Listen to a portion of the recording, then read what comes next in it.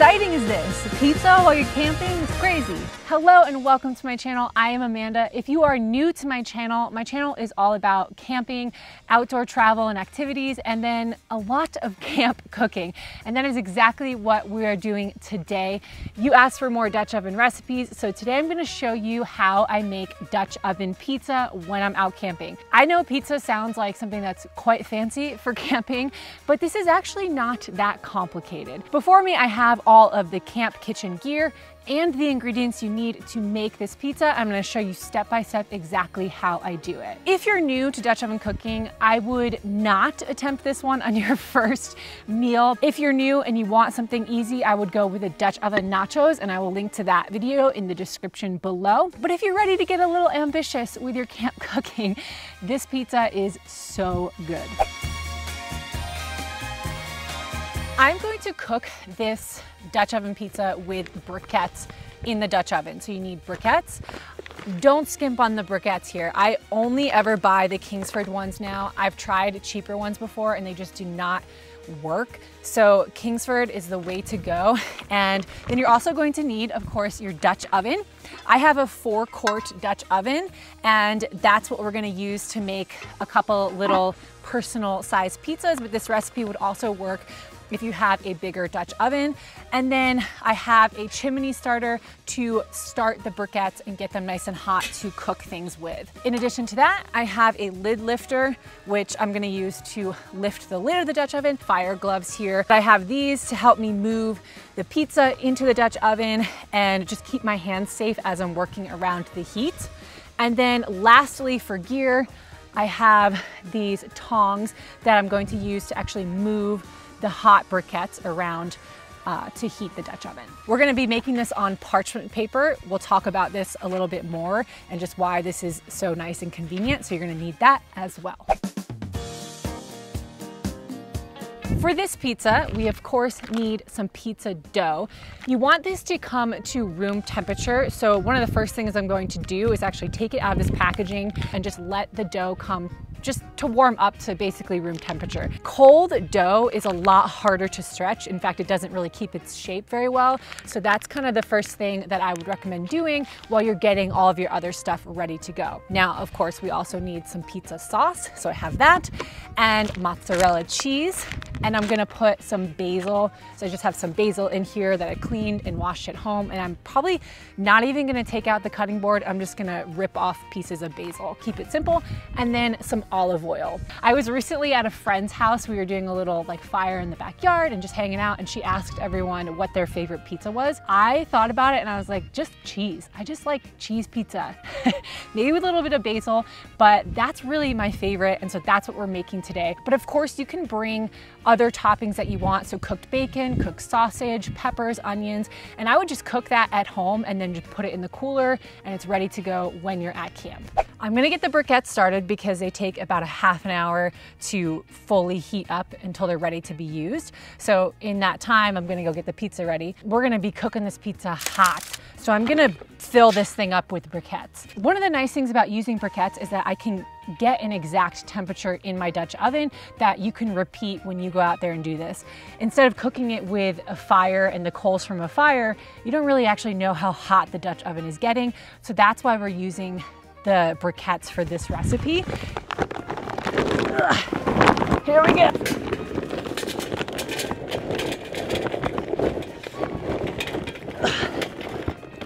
Okay. Briquettes are ready to be used when they get white and ashy. That's kind of how you know they're done preheating. Okay. Normally I would put this on top of a grill grate so you can get your hand under there to light it easily. But anyway, they are going now. Now it's time to get the pizza ready.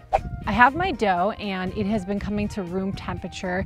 This is enough dough for 2 pizzas, and you wanna make the size of your pizza obviously the correct size so that it fits your Dutch oven. Like I said, I have a 4-quart Dutch oven, so I'm gonna make a pizza that I can easily put in there. So I'll get 2 pizzas out of this pizza dough.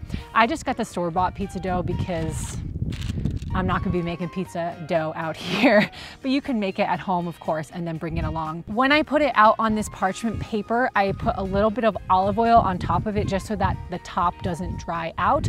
And I also have somewhere here a little bit of extra flour in case things are getting really sticky, but this dough actually feels fine to handle, and so I don't really need that right now. Now I'm going to shape the dough to fit into my Dutch oven, put some pizza sauce on it, mozzarella cheese, and it's ready to go.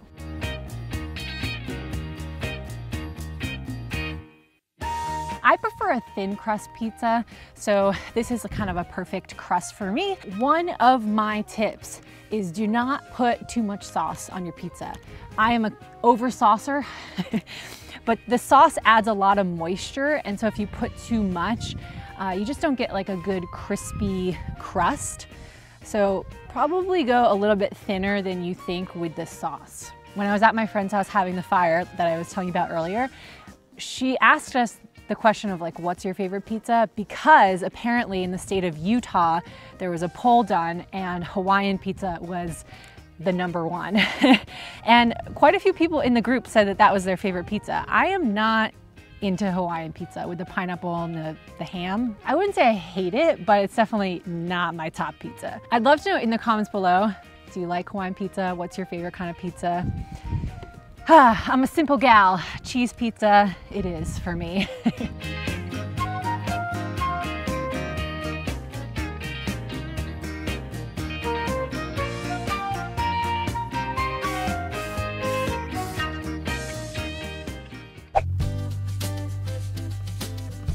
The briquettes are almost done. While we're waiting, I thought I would quickly mention a couple little safety notes here.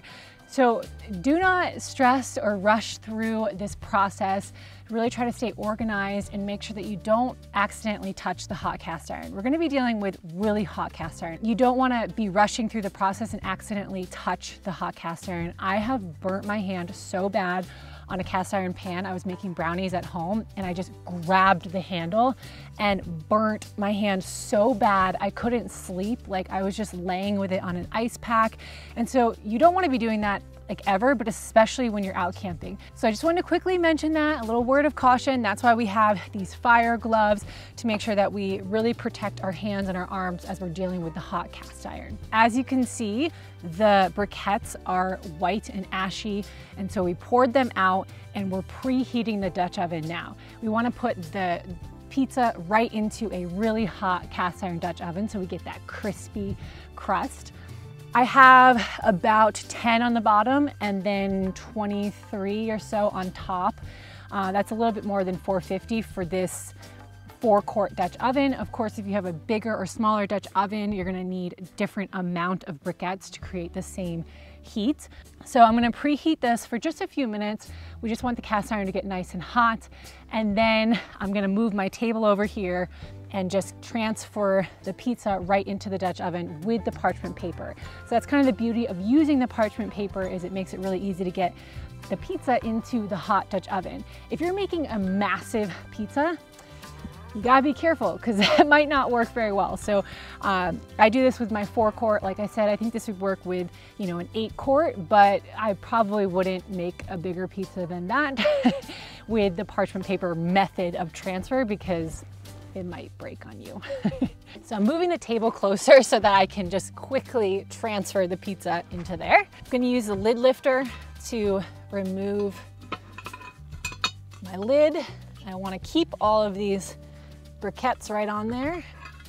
For this step, I'm gonna use these fire gloves so that I don't accidentally touch the cast iron with my hands. Just be extra safe.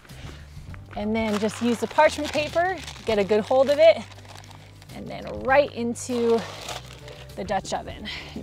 My pizza is a little bit too big, but you can see it works just fine. I'm gonna put this lid right back on there.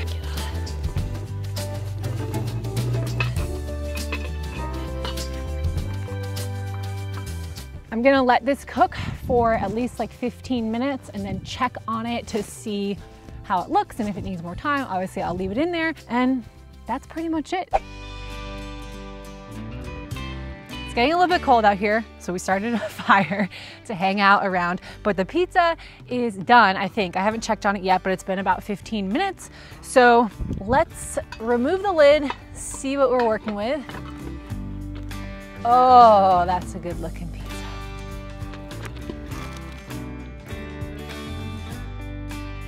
So I just use my hands like this and kind of bring it right on over to the cutting board. That's why having the fire gloves is so nice, because yeah, you can just get your hands in there and you don't have to worry about burning your hands. But now we get to look. Let's get this off. Parchment paper. Look at this cute little pizza. Got some good browning on the bottom.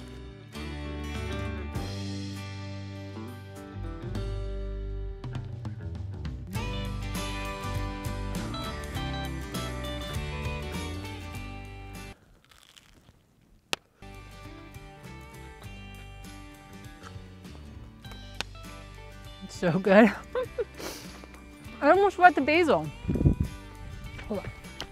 I brought a little bit of basil. Just one.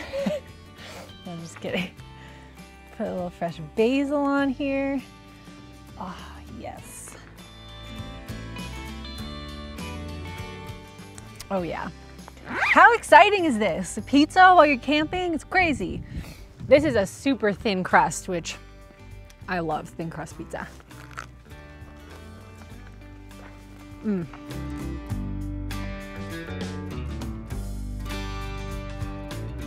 Nick and I have devoured that pizza. There's only one piece left, which I'm about to eat, and then I'm gonna make another one.